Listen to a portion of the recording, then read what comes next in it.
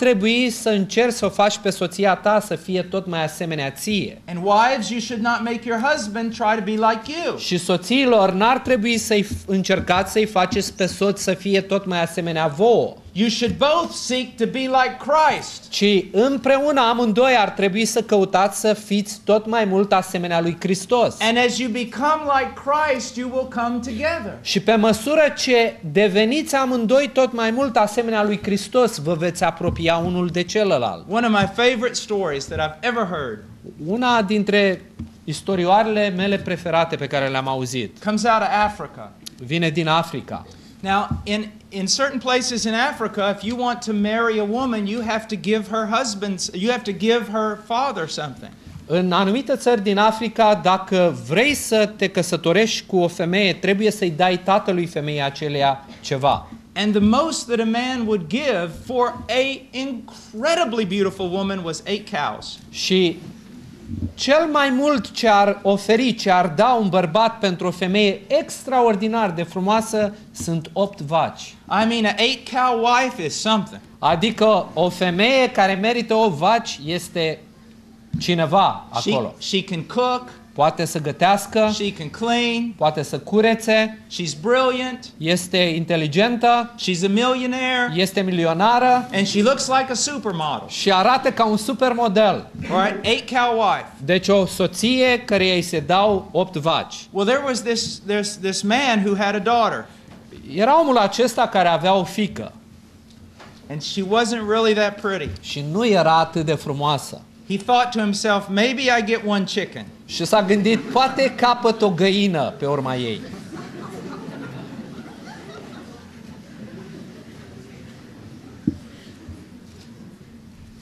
So one day, this guy comes into the village, Și într-o bună zi, un bărbat intră în satul acela and he comes up to the father, și merge la tatăl fetei acesteia and he said, I want to marry your daughter. și îi spune, vreau să mă căsătoresc cu fiica ta. And the man is like, you're kidding. Și bărbatul spune, glumești.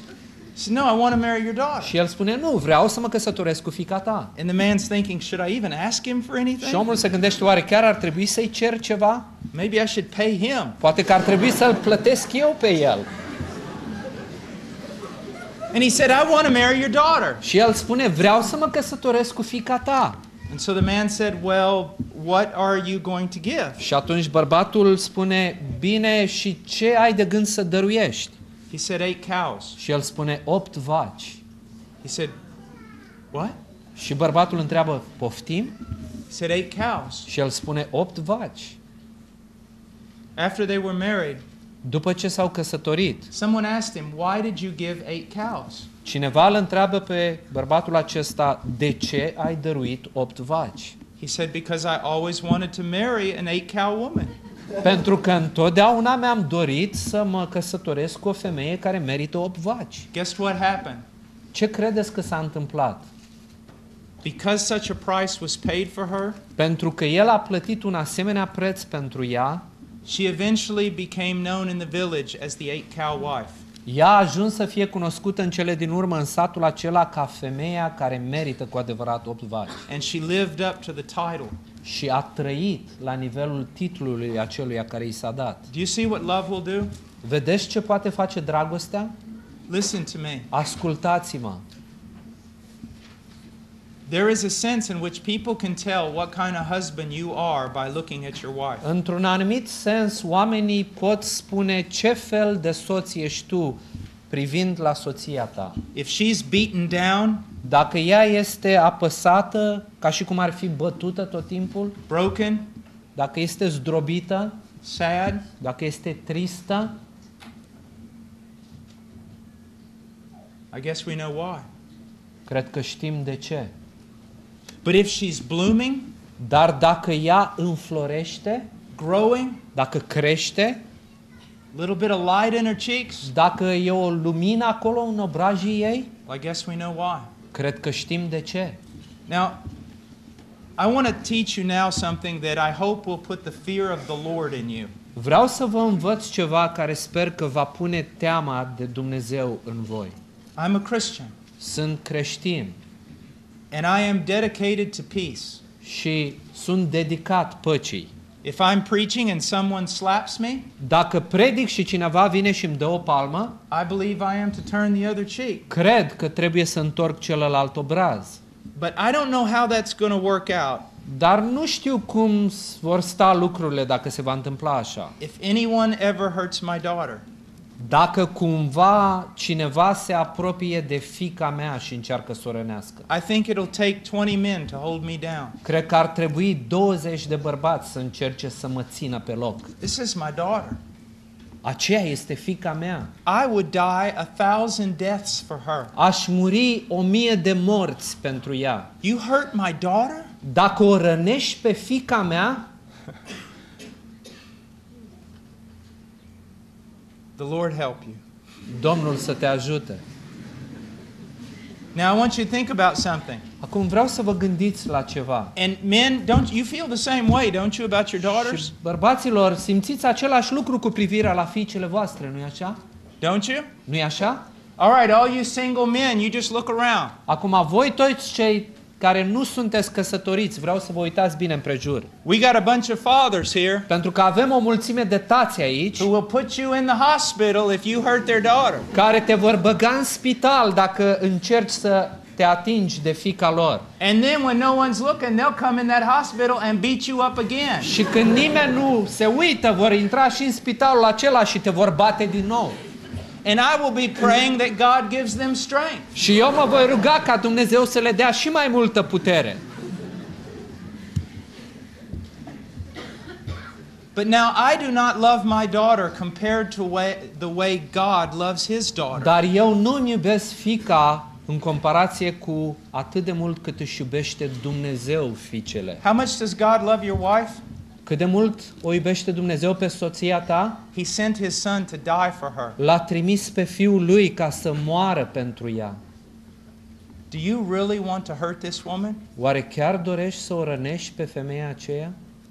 Do you not fear the Lord? Oare nu ți este teamă de Dumnezeu? Think about that. Gândește-te la lucrul acesta. I mean, you can mess up in the ministry in many ways. Pentru că poți să faci tot felul de greșeli în slujire din multe puncte de vedere. And God is very kind. Și Dumnezeu este foarte bun. You touch his daughter? Dar dacă te atingi de fiica lui, That's something completely different. lucrul acesta este complet diferit. That's his daughter. Este fiica lui. She's more important to him than a ministry. Ea este mult mai importantă pentru el decât o slujire. The Bible never says if you do bad in your ministry, God won't hear your prayers. Biblia nu spune niciodată dacă te vei comporta greșit în slujire, Dumnezeu nu-ți va asculta rugăciunea. But it does say if you do not behave properly with your wife, God will not hear Dar your spune că prayers. dacă nu te vei comporta cum trebuie cu soția ta, Dumnezeu nu-ți va asculta rugăciunea. Now, let's go on down. Și haideți să ne uităm mai departe. I want us to look at verse 29. Vreau să ne uităm la versetul 29. Căci nimeni nu și-a urât vreodată trupul lui, ci îl hrănește, îl îngrijește cu drag ca și Hristos biserica. Now, there are people who have a mental disorder and they literally try to mutilate themselves. Sunt unii oameni care au o suferință psihică și încearcă să se mutileze pe ei înșiși. And they have to be committed to a hospital. Și trebuie să fie puși într-un spital. They are not right in the Pentru că mind. oamenii aceia nu au o minte sănătoasă. God says a man is not right in his mind Biblia spune că un bărbat nu are o minte sănătoasă if he seeks to hurt his wife. dacă încearcă să o rănească pe soția lui. But we are to nourish and cherish our wives. Însă trebuie să hrănim și să o îngrijim pe soția noastră.